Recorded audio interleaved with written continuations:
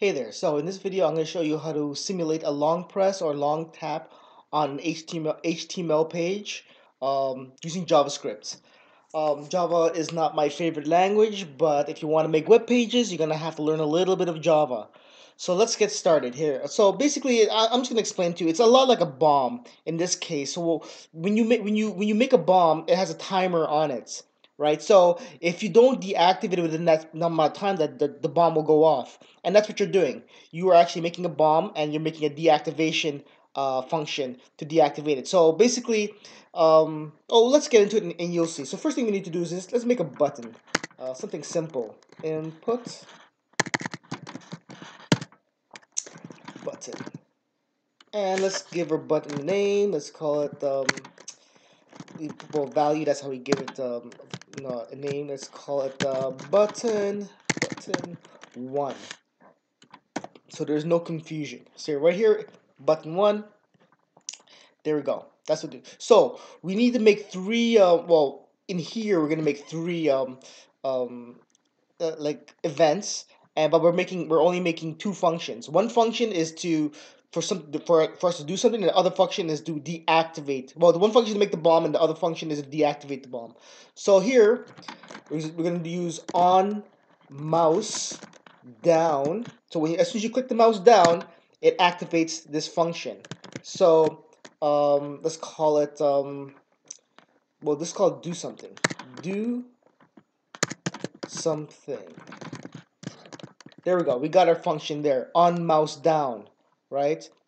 But we need two more to do for our purposes, for our purpose sake. So we can use on mouse up,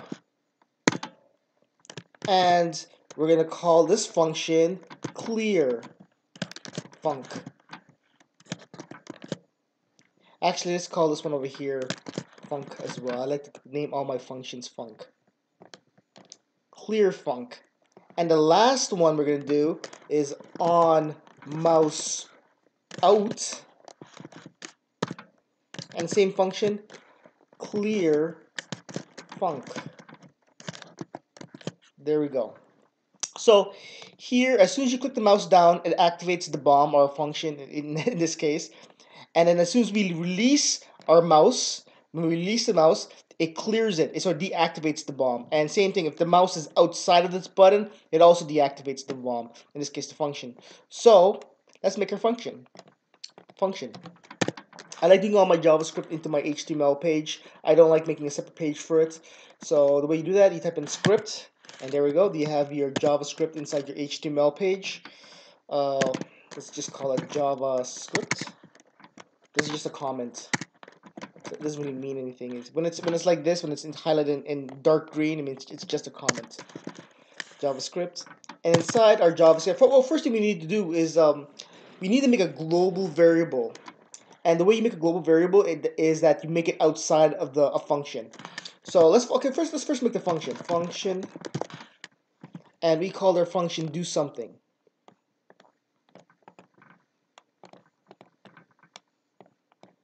There we go. Function do something. There we go. There's our function, and you probably need our other function is the clear one. Clear func. There we go. Here are two functions there. That you only need two functions for this to work, right? Again, we have our function here, our do something function, and then over here we have our clear function on mouse up and mouse out.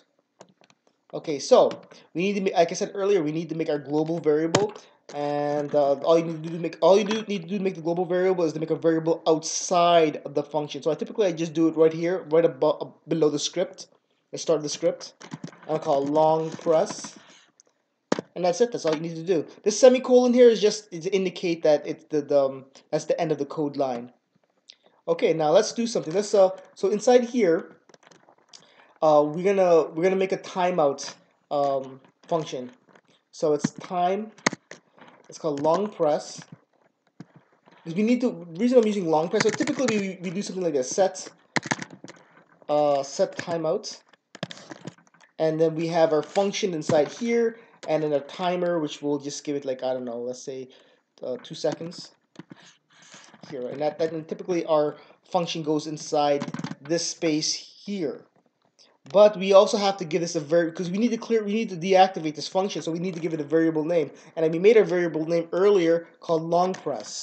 So long press equals this timeout function here, right? And then over here in the clear function, we need to deactivate this timeout when we release the mouse or when the mouse is outside of the box. So we go we go clear timeout, and we just put in long press. And that's it. That's all you need to do for that. So just so you know, inside this space here, you can only put functions. You can't put anything else. You can only put functions inside here. So what I'm going to do is, well, let's just do this. So let's do that there. And let's put a function inside here. Like you can make a function outside and reference in here, but I don't like to waste space. So I'm just doing a function inside a function. Just to make things clear, a function inside a function. And so this function inside a function, I'm just going to do alert. It's something simple. And you can do anything you want, but I'm just going to do something simple. I'm just going to say test. And that's it. That's all you need to do. And that's everything you need for a long press. So if you okay, so let's just test it out here. So if you look at button, if I click it up and down, nothing happens, because I'm essentially clearing the timeout when I release the mouse, or when I move the mouse over outside of the button. However, if I click on mouse down, if I click on it and I don't release the button on here on mouse down, and I don't release on it, it doesn't clear. So it would activate this alert. Let's try it, and it works. So there's your long press. And that's about it. You can actually do anything here. So let me just make this a little bit more cleaner so you can see what's going on. So here's your function inside of a function. And yeah, so the magic is going to happen. Everything inside here, this space here, that's where you want to do whatever you need to do, whatever you want to activate or whatever you want to get. Yeah, and that's it. That's all you need to know. Okay.